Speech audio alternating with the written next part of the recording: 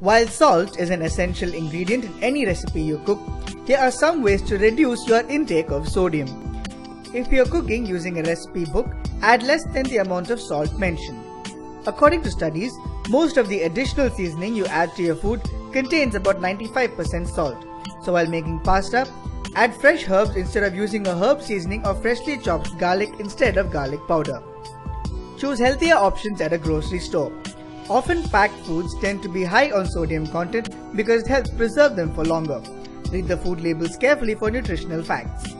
Olives and pickles are saturated in salt, as are many smoked and cured meats like salami and bologna.